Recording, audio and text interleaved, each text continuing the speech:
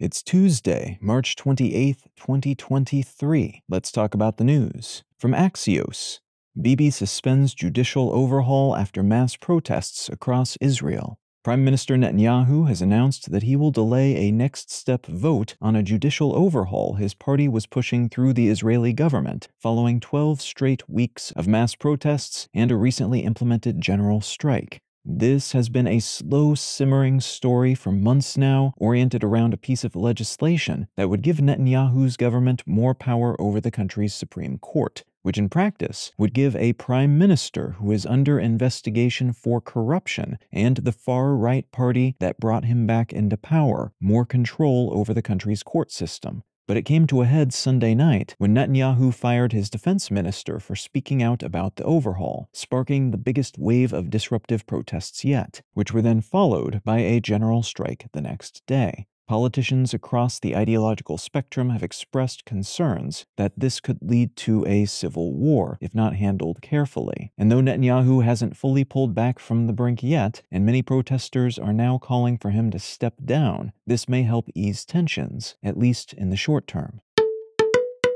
From Deutsche Welle, top Mexican court suspends parts of electoral reform bill. Speaking of courts and unpopular reforms, the Mexican Supreme Court has temporarily suspended portions of an electoral reform bill that was pushed through the system by President Obrador. This would dramatically cut the budget and headcount of the country's internationally celebrated Independent Electoral Institute, which has been lauded for its efforts to make the Mexican electoral system stronger and more legitimate than it's ever been. This bill would bias the country's 2024 elections in Obrador's favor, and his attempt to diminish this organization has sparked protests across the country, in addition to this partial and temporary slapdown by the Supreme Court, which will remain in place until a slew of legal processes are completed. And from Reuters, Russia cannot meet arms delivery commitments because of war, Indian Air Force says. The Indian Air Force has claimed that Russia, one of the world's top arms dealers after only the US and France, will be unable to deliver promised supplies to India due to its ongoing invasion of Ukraine.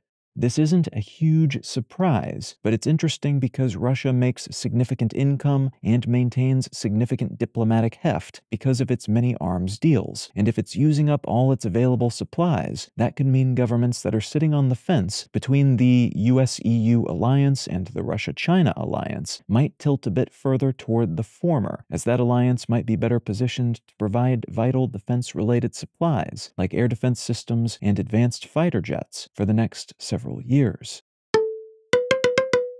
If you're finding some value in One Sentence News, consider leaving a quick review wherever you get your podcasts and/or sharing the show with a friend. You can find out more about this show or subscribe to the email version at onesentencenews.com. And you can support this and other related projects, like the Let's Know Things and Brain Lenses podcasts at understandery.com.